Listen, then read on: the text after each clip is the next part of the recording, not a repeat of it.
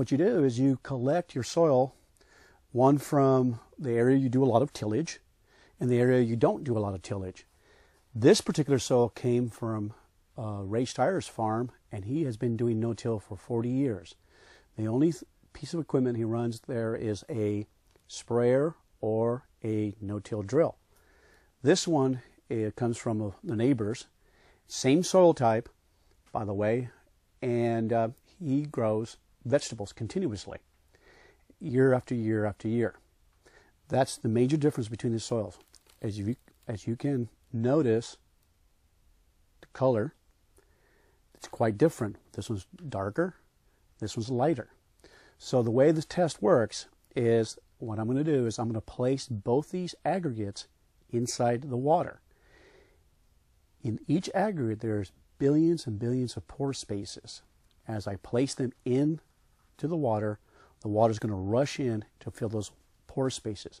And what we want to see is, will this aggregate hold against those forces and not fall apart? Okay.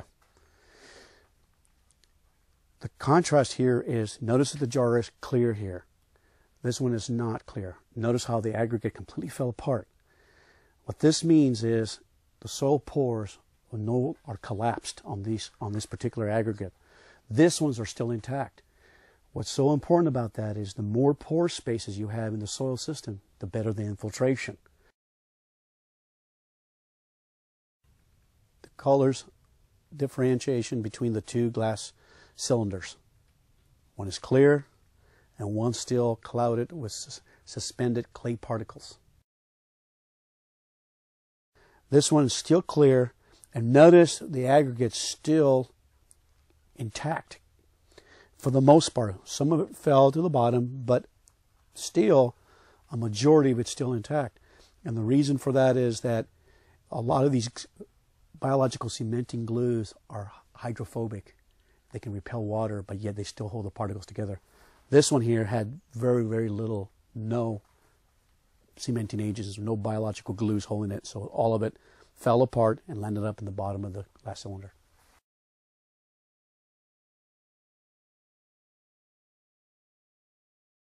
I use this test, it's called the miniature rain simulator, to build upon the point of the Slake test. The Slake test and the rain simulator test are very related. When you have no pore space, you have no infiltration. So this whole demo is to show what happens when you have poor infiltration. So I collected the soil from a conventional till system, agro system, and a no-till agro system. The difference between these two systems, this one has not been tilled in 40 years. This one's continuously tilled every year to grow vegetables. Same soil types, but what we want to do is we want to show which one infiltrates first, which one goes through that profile. Notice that the soils are, the jars are plastic jars, yarn jars, are filled up a quarter of the way up on both jars. What we're going to do is we're going to pour this colored water. One is blue and one is blue red. That's the only, it's just plain colored water. And the only reason I do that is to show the water column building up as we pour in.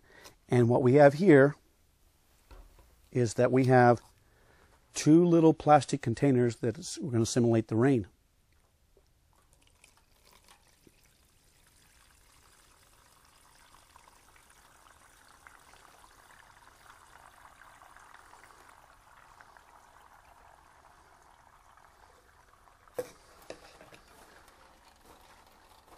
Notice in the no-till system how the water infiltrated through the whole profile. Notice on this side the water is still standing up in a column.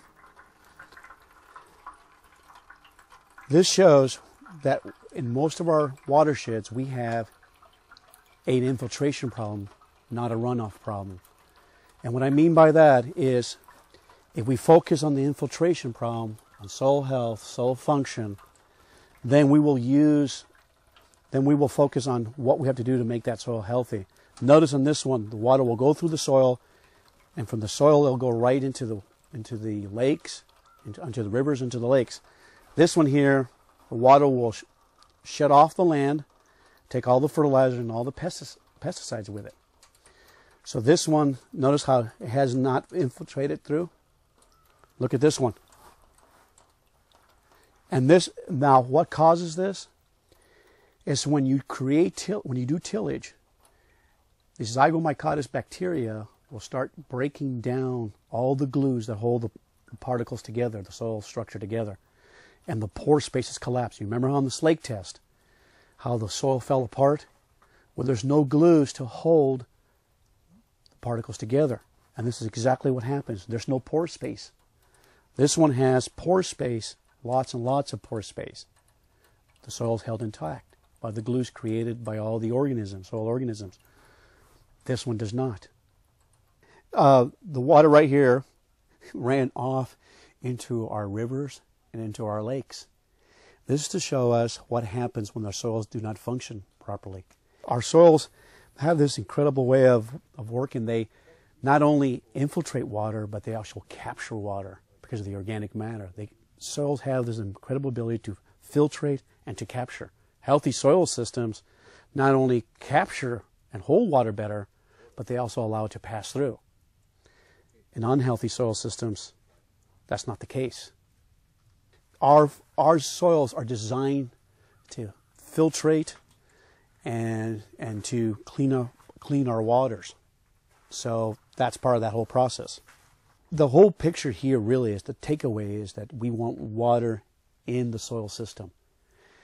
And that's why when it rains 1 inch, we're going to get all that 1 inch. You're not losing anything.